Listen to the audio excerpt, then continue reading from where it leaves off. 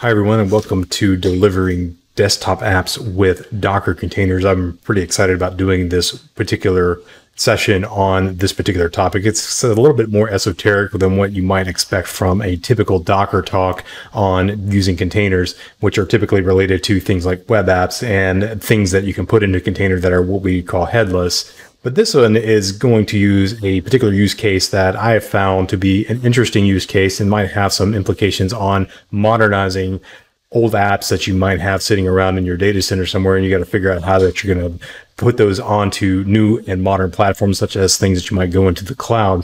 But a little bit about me. I'm Blaize Stewart. I'm an architect at Wintellect. I'm also an Azure MVP, and I specialize a lot in Azure infrastructure as well as Docker containers on Azure. So my niche is really kind of the intersection of containers and Microsoft Azure, and I really do spend a lot of time investing in all the technologies on Azure that do run containers, but I'm also a little bit broader than that, and I actually do development and infrastructure as well. Enough about me. Let's get right into what we're here for, which is the talk that we're going to be looking at how to use containers to deliver desktop applications. Now, one of the main reasons that we like to use containers is for application consistency and application delivery. So application consistency, what we're talking about there is figuring out a way to consistently deliver apps across any number of different infrastructures. That could be Docker Swarm, Docker on my desktop. It could be Kubernetes on the cloud, Kubernetes on premise. Regardless of what infrastructure I deploy that app onto, it's going to run the same because it's running in a container, because all the dependencies and everything is packaged in that containers. And then there is the possibility of using that for desktop apps as well, where I can package everything I need to run an application, including all the frameworks I have for my desktop app, and deploy that in a container. And also with application delivery, what we're trying to do here is figure out a way to get applications onto desktops or into the cloud, regardless of which way I choose to do that, for not only headless apps, but GUI-based applications. And that's what we're really going to be looking at today, is how I can deliver these applications in a consistent way that I could use for my desktop applications. And I'm going to show you a couple different methods that you could use to employ application consistency and application delivery using desktop applications. On most Linux systems, you need something called a Windows server to render the display for a given application. So I have something called X server, which is a Windows server that can interact with applications. In most cases, X is the case for the window manager on most given Linux-based systems. And the application will interact with that X server, writing and reading input from it. X is then responsible for receiving input from your peripherals, things like your mouse and your keyboard, and it sends that information back to your application. And then the application will send some kind of output, typically in the form of a graphical user interface. And then X receives that, and then it writes it to some kind of display, which could be, in a local context, a monitor. But it's not always the case that it's a local display. It can be a remote display. So with a container, what I can do then is wrap up my application inside of a container, and then I can use something like TCP to relay that information from my application to a remote X server, and then have that remote X server display it on a remote display.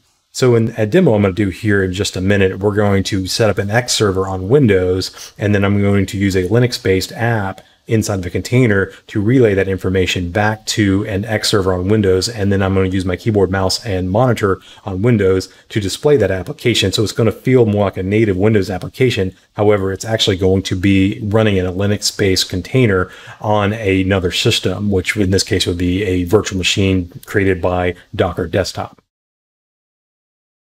For this demo, I'm going to start with this Docker file, and it's an Ubuntu-based image that I'm using a couple apt-get commands and this run command here to install AbiWord, which is a word processor. And I can start AbiWord with the simple command AbiWord, and that will launch this word processor.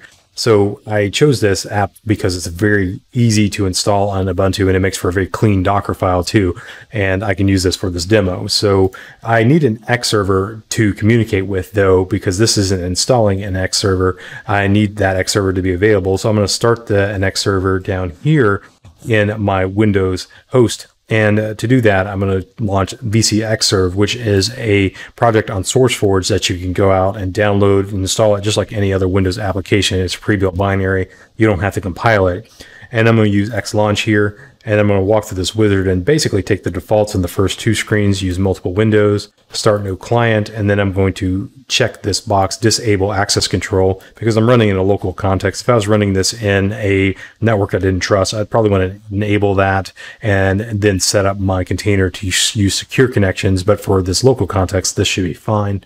And then I'm going to click next and then click finish. And then that's going to start my X server, which is down here in my tool tray now. Now with this particular Docker file, I can then launch a command prompt to build it. So simply run docker build and tag the image Abby Word, and then use the local Docker file. It's using cached images here, so I don't have to sit here and wait for it to build. But then I can use docker run, and I'm going to specify a few options on the docker run command so that it makes it more realistic. So first one I'm going to use is a volume. So I'm going to basically mount my C drive into this container so that I can access files inside of this word processor that will be written to my host file system here. So to put that, I'm just going to use C-drive in the root of my container.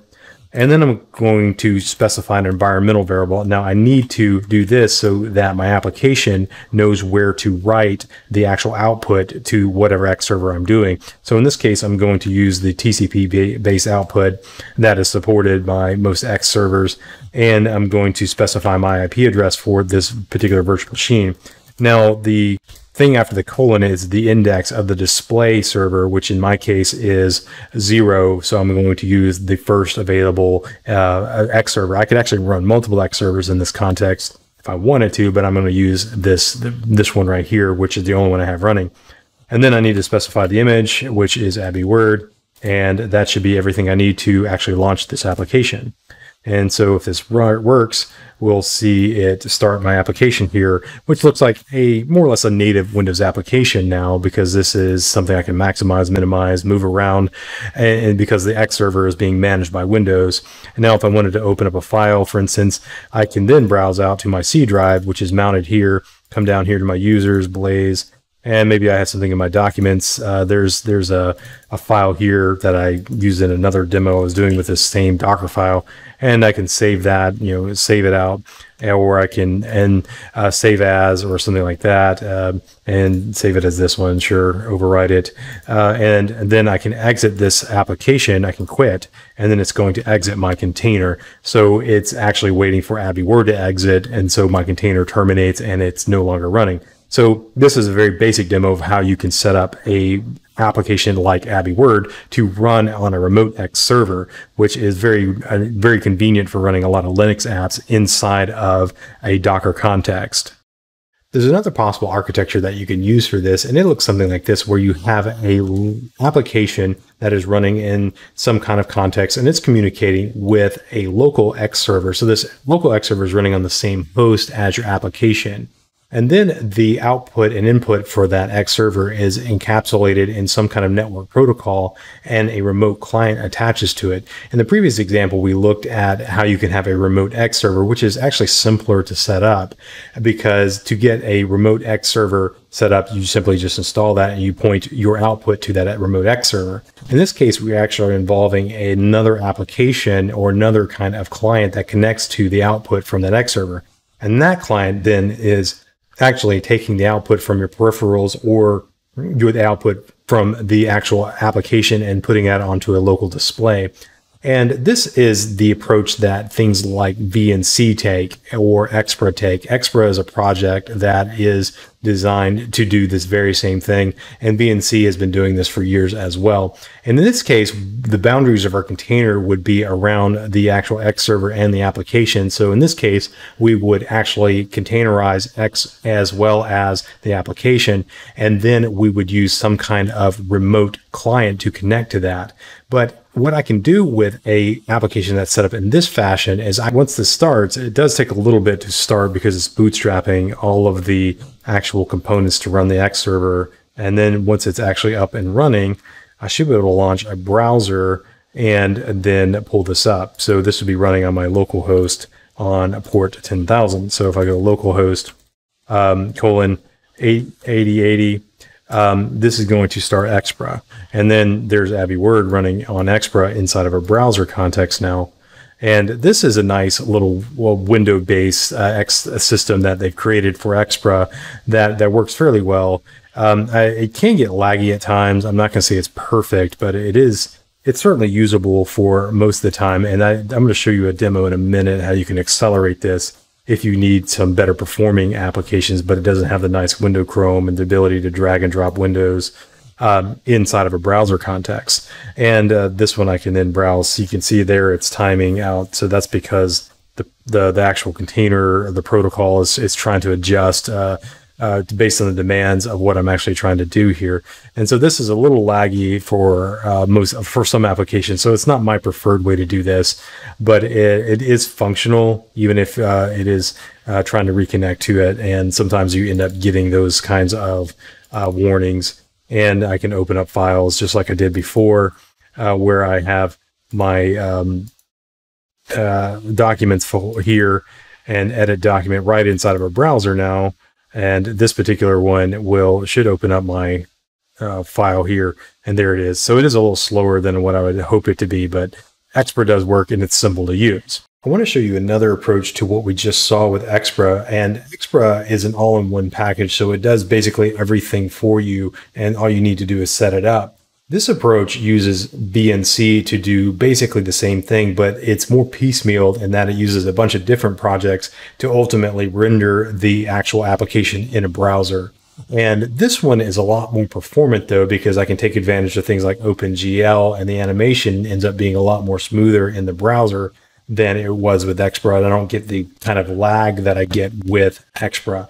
So this stack looks like this, and I want to show you this stack because it is not exactly clear when you see the Docker file. So basically it starts with the app, and that could be any application that is a GUI-based application in Linux. And then on top of that, you have something called a window manager, which in the context of the Xpra demo that we saw, that was the window Chrome. And in this case, I'm going to be using a window manager called Rat Poison, which is actually designed for a keyboard-based window manager that allows me to use keyboard commands to maximize, minimize, move around windows and things like that. And so it's very bare bones and very minimal. So it's very lightweight, and which is more ideal for containers. And then the Rat Poison, along with the app, interact with the X server. And the X server is what Xpra was providing for you, and we've seen X server outside the container already as well. And then once I have the X server external as installed, along with Rat Poison in my app, I can actually write the output from my X server to something called a virtual frame buffer, which is essentially like a virtual video card. So it has a virtual memory that it uses to be the output for the actual graphics that get written by the X server and the compositor and all of those things that are below it in the stack.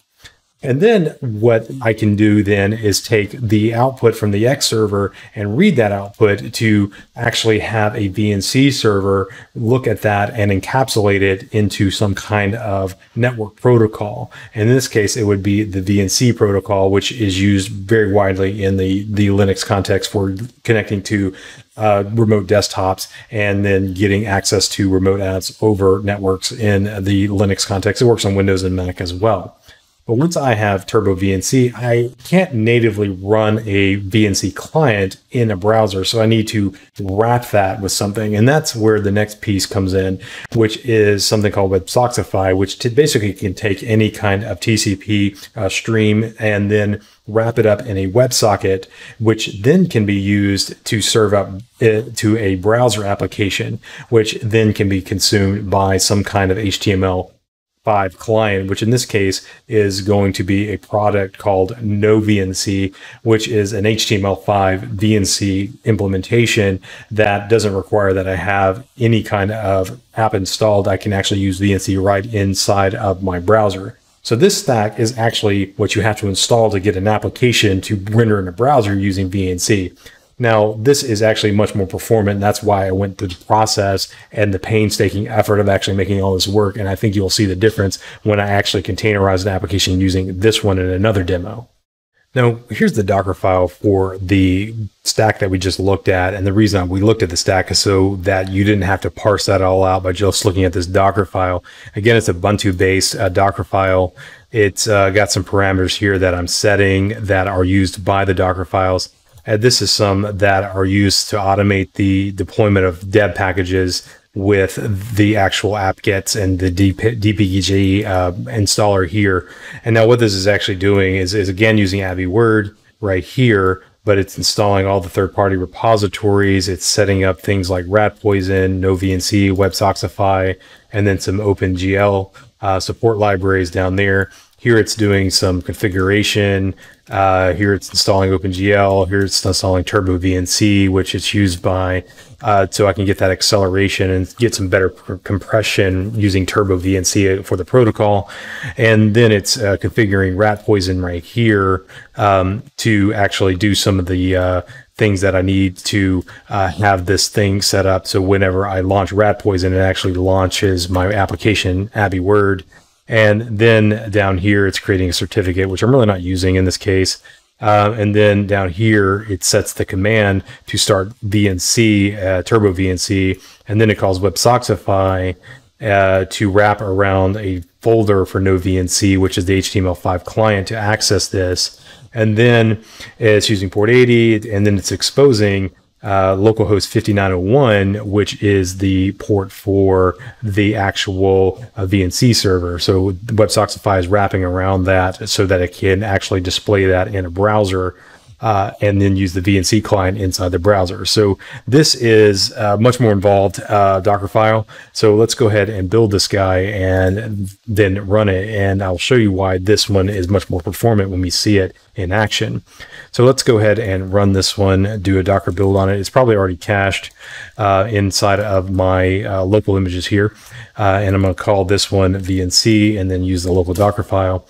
And it's already cached. So let's do a Docker run. Let's do our -v here and do C:\\. Again, put that at /C drive and the root. And then call my, I'm going to do a port here. So I need to do another port forward here.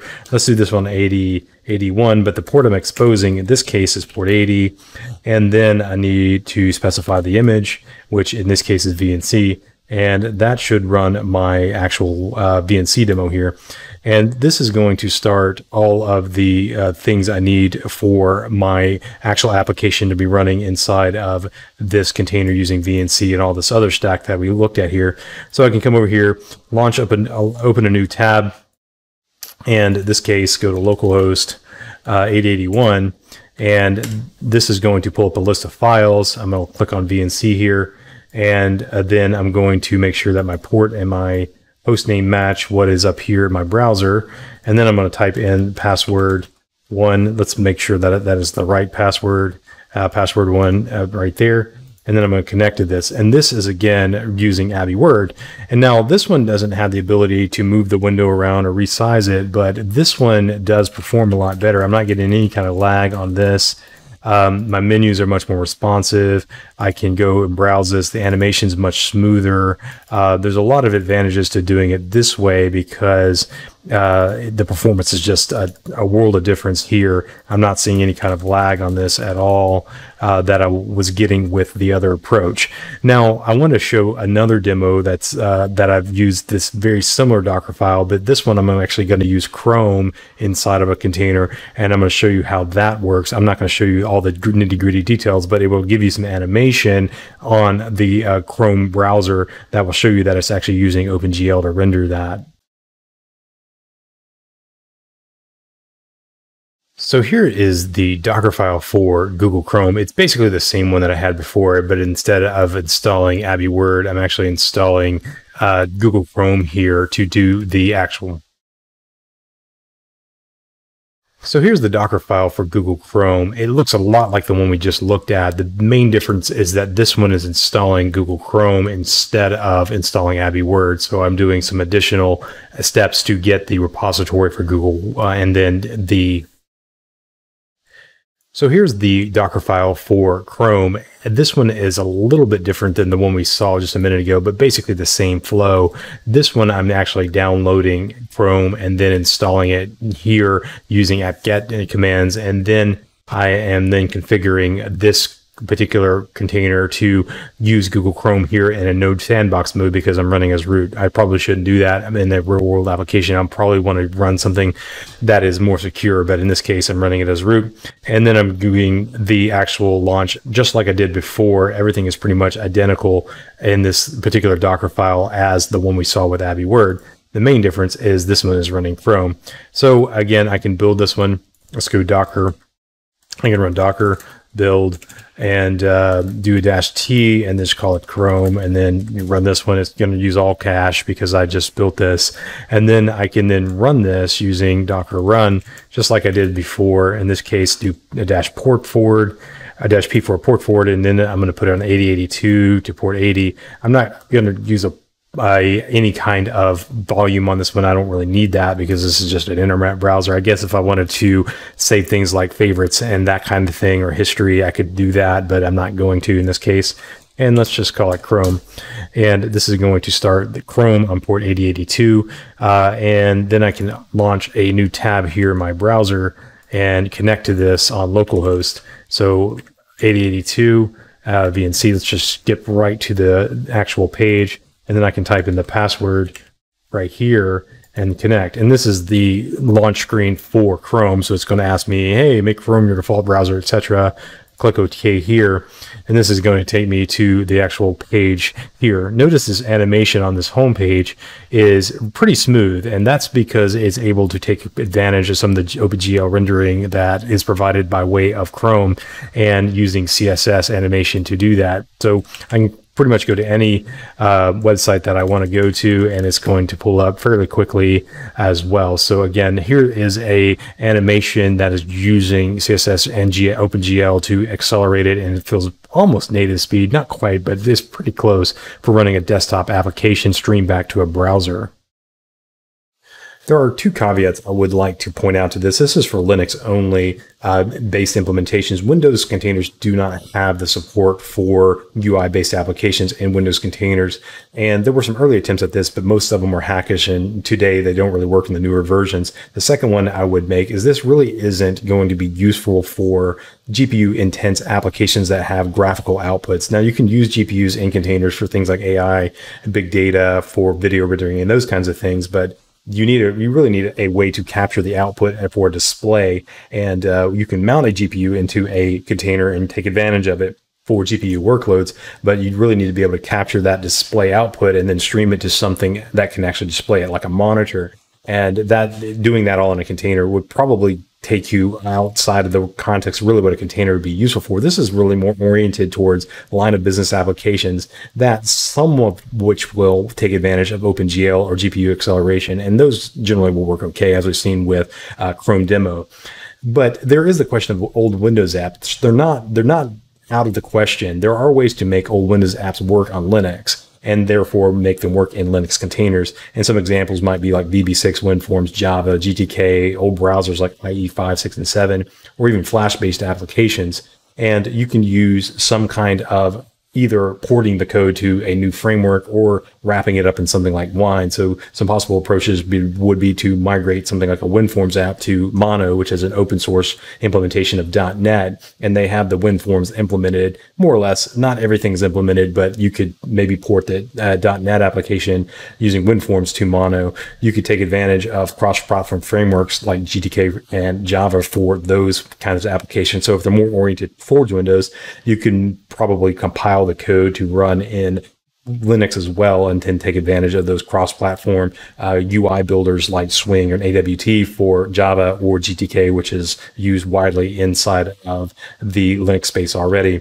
Or you can use Wine, which is a emulation environment for Windows-based applications on Linux. And what it attempts to do is provide a compatibility layer that translates Windows system calls into POSIX calls, and then you can then run your Windows applications on top of that. Now, this application or emulation is not a virtualization, so it's more of a compatibility layer, and it's not 100% compatible with all Windows applications. Some apps work great, some don't work at all, some of them work okay, some of them work in pieces, but if you click on this button it crashes. So Wine is one approach, and I do want to do a demo of how you can take an old app and port it to Wine. So let's go ahead and take a look at that now.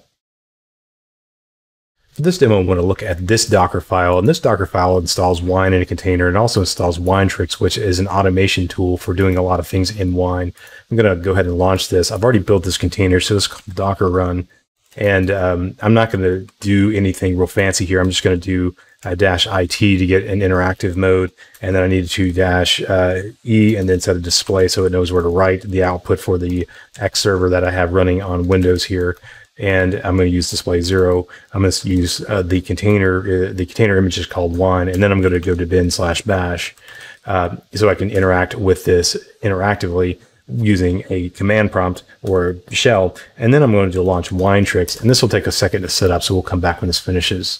So Wintellect is up now. Now with Wintellect, you can select the default context here and then come into Wintellect. It's going to throw up a bunch of little dialog boxes. And this is where you can actually set up things inside of Wine in your container. And once you have everything set up, you can do that by selecting DLLs or frameworks such as .NET. In this case, I would install .NET or DLL. If I was using a specific version of a DLL, I can select that, like DirectX or whatever it might be. And I have everything set up. Then I would get out of Wintellect, and then I would copy my file from my mounted volume into my application. And I've already done this. So what I'm going to look at now is another little example here of a Docker file. So once I've copied everything over, and what I would do is exit the container, do a Docker commit against that container, and convert that container into a Docker image. And then I would write a Docker file against it that would look something like this. And with this particular one, I basically did a Docker commit, called it net35, and then set the command to do Wine against my app, which is the name of the exe that I would otherwise use for copying something over from Wine. So once I have that, I can very easily run this, and I think I've already built this one as well. So I can use this particular Docker container here, and if I go Docker images, I think it's called my app, and let's see what that looks like. And it's called not net35, TextPad, I think is the one I call it. SimplePad, that's what it's called. So if I go Docker run, and then I do -E, and I do my display variable again, and I do 192.168.255.134:0, and then I do SimplePad for my container that has this little text editor running in it. I can just simply launch that, and it should launch my little application that's running in Wine. And this is a .NET 3.5. That's a WinForms application that is running in Wine. But now it's in a and now it's in a container that I can then open a file and edit text file. It's a very basic application, but this allows me to have something inside of a Docker container that's actually a Windows application. So this is one way that you could do Windows applications inside of Docker containers and then have everything streaming back to an X server, or you could use the VNC or the Expert approach that we've seen already. Thanks for coming to my session today. There's a few things we can do as follow-up. Of course, you can always follow me online at the One Mule on Twitter. I constantly post there and interact with folks. You can check out my YouTube channel, youtube.com/Wintellect now. I post a lot of content related to Docker there, including some extended demos for what we've seen already today. You can check out my blog at www.blaize.net, and I blog about Docker and other things related to tech there, so you can definitely read about that. And you can find all of the demos that we have today, all the content related to that, so the Docker files and any other source files that we mentioned in this video at my GitHub repo at github.com/theonemule/dockercon-demos. So thanks for coming to my session. I look forward to seeing you around the conference and in future conferences related to Docker or wherever that might be.